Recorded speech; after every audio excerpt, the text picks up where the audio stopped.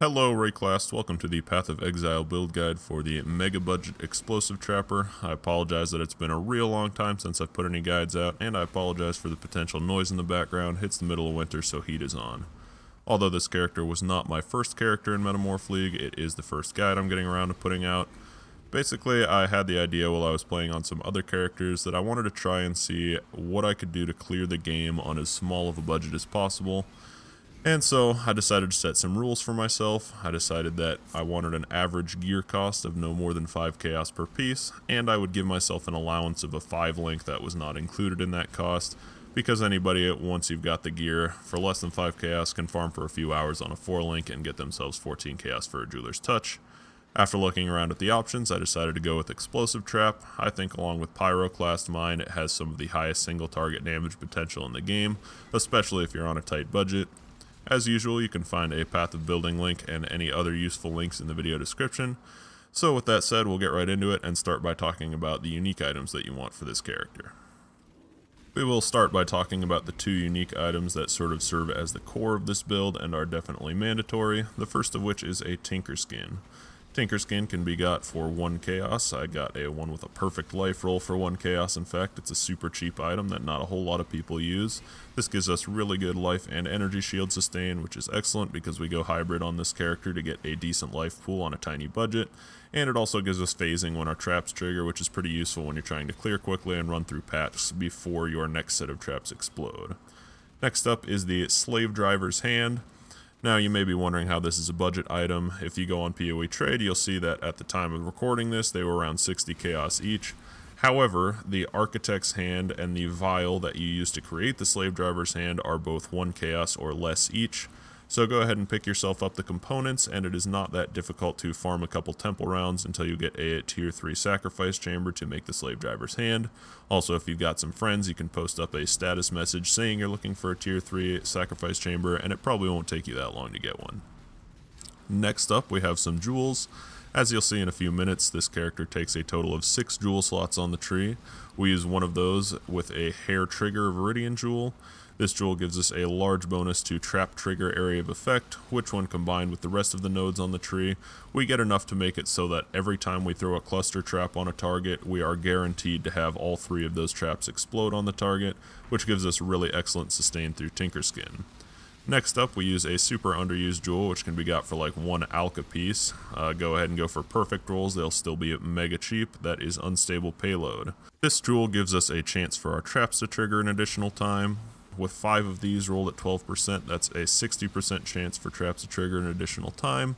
And when you combine it with the Sabo node that gives 20%, that gives us 80% traps to trigger an additional time, which is essentially 80% more damage. So it is an excellent way of boosting your damage up really high on a tiny budget. Next up, we use a Series Promise Flask. This flask is super good on pretty much any conversion build, and we are a full conversion build from physical. This gives us a lot of extra chaos damage, so it's just, again, a really good option for a cheap damage boost. I paid 2 chaos for one with pretty good rolls. Next up is a Wise Oak. Wise Oak is not mega cheap, but we did save a bunch of money on most of our other pieces being only 1 or 2 chaos, so I was able to spend 7 chaos for a cheapo Wise Oak. A better rolled one is more expensive, but I went as cheap as possible to stay within the budget. And you definitely want to try and balance your resists to get penetration on all 3 elements, which I managed to do on a budget while also getting excellent chaos resist. Now we will talk about the rare items and other slots that you want to fill out for this build. As this character is a hybrid character, one of our top priorities is to get as much life and energy shield as possible, and while you're looking around at different gear pieces, keep in mind that you want to get an explosive trap enchantment on your helmet with +2 extra explosions. Next, you want to make sure you cap your resistance, and you definitely want to get at least 60% chaos resistance to bring yourself up to 0, so you're at least not taking amplified chaos damage. There are becoming increasingly more sources of dangerous chaos damage in the game, so I think at this point it is becoming quite important to try and fit at least some chaos resistance into all your builds. Beyond that, you want to get as many damage mods as possible. These could be crits, spell damage, or cast speed, and try to get a wand with +1 to a level of all fire gems. I got a pretty good one for like 3 chaos. I actually got it for free when I whispered the guy and offered 3 chaos. He just gave it to me, but I think it's worth about 3 chaos based on what else was on the market. For your flasks, we go back to our old tried and true catalyzed eternal life flask of staunching, and then you want a diamond flask with heat or warding depending on what you're running. Generally I keep in heat most of the time, but I'll chuck in warding if I'm running a nasty curse map. And finally you want a quicksilver of adrenaline, and of course your other 2 slots were filled out by the unique flasks we mentioned earlier. And as you can see, there is an additional paste bin link in the description of this video that has the exact costs of each of my items, which you can look at the items themselves in Path of Building, and you can see what you should be looking for at a given price point. Next, we will run through the different gem setups we are using this character. For your main setup in your 5-link Tinker skin, you want Explosive Trap linked to Concentrated Effect, which gets swapped for increased AoE when you're clearing, Physical Lightning, Charge Traps, and Cluster Traps. Your other main setup is Bear Trap linked to Culling Strike, and we use Hatred and Zealotry for our auras. As far as utility goes, you want to use Flame Dash linked to Blood Magic for getting over terrain, Cast when damage taken linked to Temp Chains and Frost Bomb, Temporal Chains for defense, and Frost Bomb to apply cold exposure on enemies since we use Hatred. Next you want Stormbrand linked to Blood Magic, Curse on Hit, and Elemental Weakness. The reason we're linking these active gems to Blood Magic is because we reserve all of our mana with Hatred and Zealotry, and the Slave Driver's Hand makes it so our traps have Blood Magic, so we don't need any mana. The Curse on Hit and Elemental Weakness will of course lower the enemy's resistances to all elements, so make sure you use that rather than a single element curse. And finally we use Cast when damage taken linked to Wave of Conviction and Physical to Lightning with Arctic Breath. We use Physical to Lightning to ensure that Wave of Conviction is hitting for mostly lightning damage so that it applies lightning exposure to enemies, because with the Physical to Lightning gem in our main setup, that is our major source of damage. Arctic Breath we use to reliably chill enemies for extra defense. Now we will run through the passive tree that I put together for this character. This tree went through a number of tweaks and iterations to get to its final form, and I think it is fairly optimal at this point.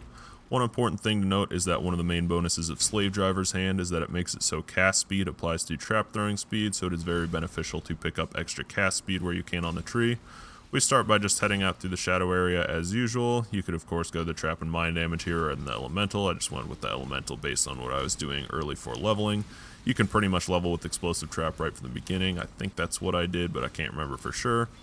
Head out through your crit nodes, grab all of your trap stuff along the way as quickly as possible. For example, right at the bat I actually grabbed these saboteur nodes and stuff. Grab whatever you can to boost your damage early on while leveling to make it so you can blast through that story quicker.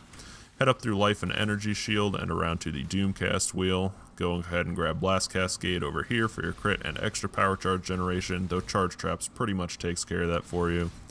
Head down and grab 1 power charge, a jewel slot, and the trap wheel. Grab Frenzy Charge. We're using charge traps and we get a total of 5 power charges and 5 frenzy charges, which gives us a lot of trap throwing speed and crit multi, so I think it's a really excellent support gem. Down here is the 1 3-point jewel slot we get. The projectile damage is wasted, but it was the only 3-pointer jewel slot left next to our tree. Head down for extra crit, another jewel slot, fervor, and herbalism. Then you're going to head over into the trap area here and make sure you pick up the Master Sapper and Unstable Munitions clusters. These are 2 of our biggest clusters in terms of trap trigger area of effect. Grab all the jewel slots you're next to, more life and energy shield as we head toward the wish area, and this nimbleness wheel is really excellent when you're using Slave Driver's Hand. Gives a combination of crit, cast speed, and movement speed and crit multi, so it's just kind of a jack of all trades wheel there that's really handy. A little more life and mana over here. The mana doesn't matter, but heart and soul is too good to pass up just on the life with a 5 and an 8 for 2 points. Grab some AoE, another power charge, and jewel slot, and some life and resistances over here with cool preparation. For our ascendancy, we are of course a saboteur. The nodes you want to aim for are Born in the Shadows, Pyromaniac, Perfect Crime, and Explosives Expert. You can get these in whatever order you want. I think while leveling I usually go Born in the Shadows first for that excellent defense. It really helps keep you alive through the campaign. And then Pyromaniac for the sustain. Your damage will carry itself for now, so you can hold off on the damage ones till later. We do not want Chain Reaction because Chain Reaction explosions do not work with Tinker Skin, so they won't give you life and energy shield. And based on using a hair trigger and stacking trap trigger area of effect on the tree, all of our traps will blow up anyway, so Chain Reaction is unnecessary.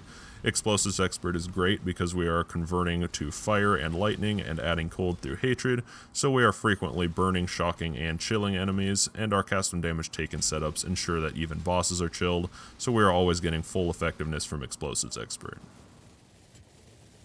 Finally, for your Pantheon choices on this character, I recommend using Soul of the Brine King to make it so you can't be chain stunned, and capturing the Soul of Glace upgrade to give yourself faster stun recovery. And then for our minor god choice, we use Rislotha for the Flask Sustain, and make sure you grab the upgrade on that, which is Soul of Goreless Will Thief. That'll make it so your flasks heal you a lot more when you are low on life, which will really boost you up with that catalyzed Eternal Life Flask of Staunching. Thank you all so much for watching this video. I will leave you with this Uber Elder fight here so that you can see that you can in fact clear the hardest content on the game on an extremely tiny budget. The final gear cost for this character was 49 chaos in total if you do not count the Jeweler's Touch, which was 14 chaos at the time that I bought it, so you can add that onto the cost if you don't want to spot yourself that 5 link. The build was really fun. I had a lot of fun just trying to push the idea of a mega budget character as far as possible, and I think it turned out really well.